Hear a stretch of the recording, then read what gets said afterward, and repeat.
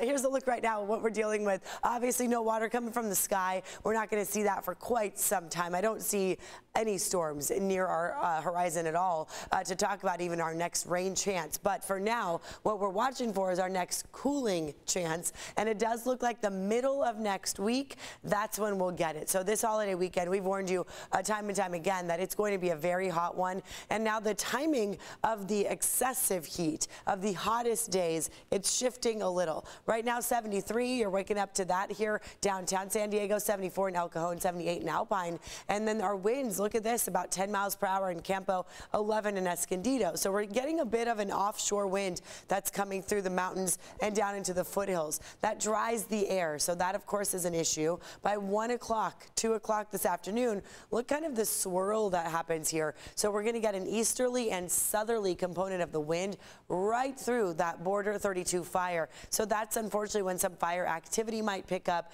It's also when the smoke might become a little more widespread. So that's what you'll likely see after your lunch break today. If you're headed out maybe early because, of course, it's a holiday weekend, just know that it might look hazy. Some areas across our county, we're in that yellow range when it comes to air quality. So if you're unhealthy, sensitive, it's unhealthy for you. Also, that includes, of course, where the fire is just west of Campo. 97 today in El Cajon, 100 in Campo, 97 in Escondido, 96 in Poway.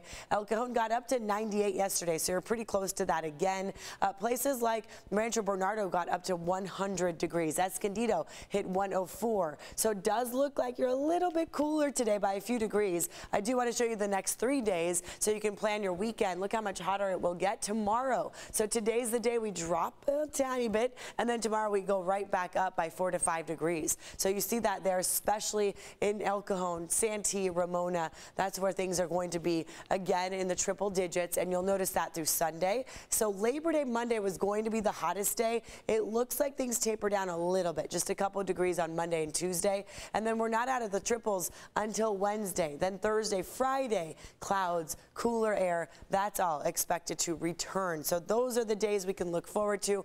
Until then, coming up, we do have some tips on what you can do other than going to the beach that will help cool you down. Eric.